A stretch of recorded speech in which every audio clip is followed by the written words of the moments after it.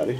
Just want to let you know I'm going to record this for my records. Oh, sure. What can I do for you? Yeah, my name's Pete. I may have talked to you today a couple times, but essentially I'm looking for Bill Dow. He has a document for employee request. Yes, just one moment. I'll get him for you. I believe he's still in his office. All right, thank you.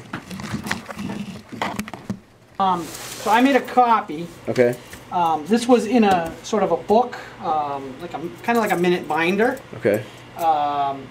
So Thomas Qualters was the chief of police, and this is basically these were the 3 members of the board of commissioners on that date when he gave oath to them, and he signed it. I, Thomas Joseph Qualters, do solemnly swear that I will faithfully and impartially discharge the duties of chief of police.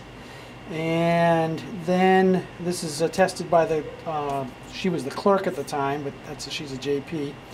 And then the only note we have about it is that he resigned on February 14th, 1952. Is this the first time you've heard anything like kind of related to this about Thomas Qualters? First time I ever learned about him.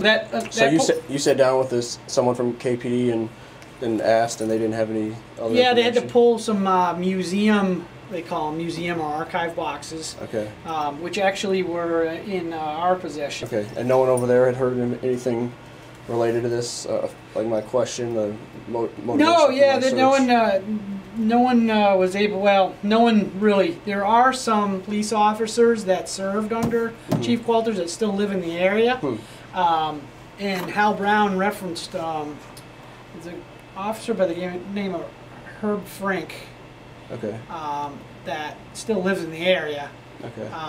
He may have some knowledge. I mean, but I'll see. I mean, if it's nothing, it's nothing. Yeah. Well, I mean, I'm not able to corroborate your theory or whatever. Cool. But it doesn't mean it didn't happen. Right. Just.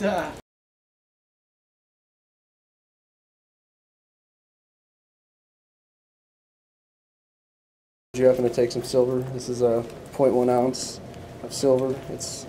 Well, no, I have to take American coins. Okay. Would you prefer to take silver? What's up, guys? No, I can't. I gotta take only. I mean, it has to be U.S. currency. I also have Bitcoin. I don't know if you're familiar with Bitcoin, but no, I've never seen that. Essentially, it's a digital currency, but this is physical. Yeah, so it's based on an algorithm. The idea is that there's no central control of the money supplies.